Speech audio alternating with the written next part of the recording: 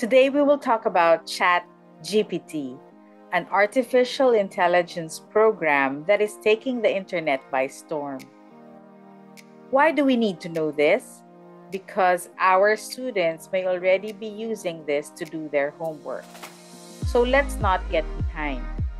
In this video, we will discuss what is ChatGPT, how is it used, and what steps should teachers take in the light of this new AI.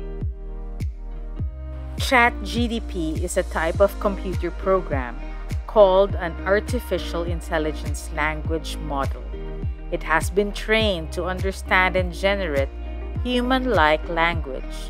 This means that you can have a conversation with it and it will respond in a way that sounds like a person is talking to you. Think of it like having a really smart friend who can answer your questions and have a conversation with you, but instead of being a person, it's a computer program.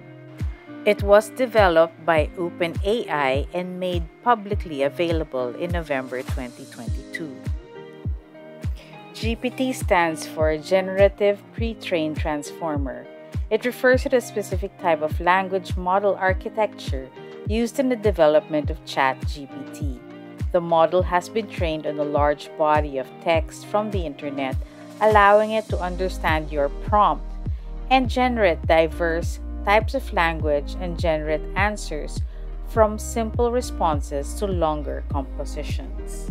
Just to clarify, AI is when computers are programmed to mimic human thinking and problem-solving abilities. They use special rules and data to perform tasks like recognizing patterns, making decisions, and understanding language. The goal of AI is to create systems that can perform tasks without explicit instructions and that can learn and adapt to new situations. AI has the potential to transform many aspects of our lives, including the students' learning capabilities. We will now discuss how to use ChatGPT. Stay until the end of the video to see what teachers should take into account in preparing their classes. To access ChatGPT, go to openai.com/blogs/ChatGPT. Then create a new account by logging in to your Google account or your Microsoft account. Once you register your new account, you will have access to this landing page where you will see a bar near the bottom where you can type your requests. Please note the limitations of ChatGPT indicated in the third column. Here I treat ChatGPT like a Google search engine and ask it for an explanation of McLuhan's concept on the medium is the message. Note that instead of a list of sources, ChatGPT creates a textual explanation on the concept. If I were a student, I could simply cut and paste this into my homework. What is lacking, of course, are references and citations. But it can do much more than that.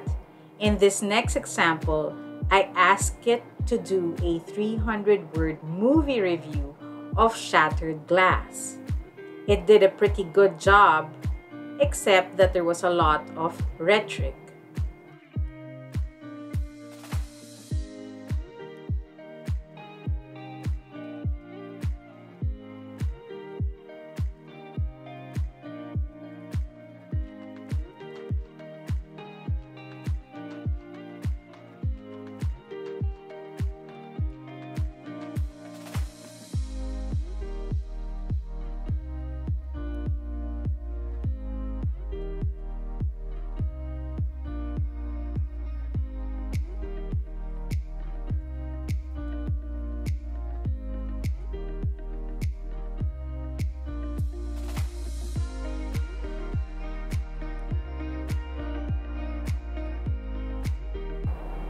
In this last example, I gave it the same exercise I would give to my introduction to news writing students. And I found out that it can write a news story.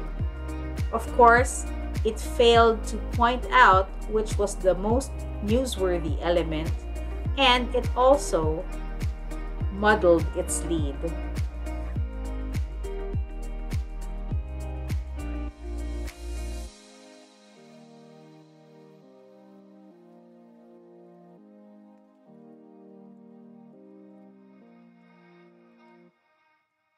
How will it affect teachers? On a positive note, it can facilitate the work of teachers in terms of creating outlines for lesson plans, defining terms, etc., giving you the correct formula for computing grades on Excel. On a negative note, students can use this to do their homework, and therefore, teachers need to be one step ahead to make sure students continue learning. How do we be one step ahead? First, aside from written homework, discuss the material in class to see if the students understand the material and not just copied it from an AI.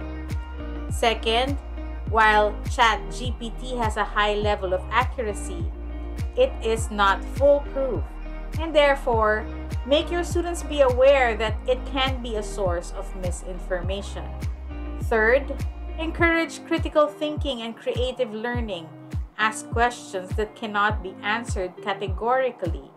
Also, since ChatGPT is at the moment limited to data prior to 2021, ask them to relate to something more current. And last, you can compare students' essays with ChatGPT to see if they are paraphrasing from an AI. But what about teachers? Let's take advantage of the technology. ChatGPT can be a source of ideas so that you do not have to start from scratch. For example, you can ask it for an outline of a lecture that you are developing and get ideas from there.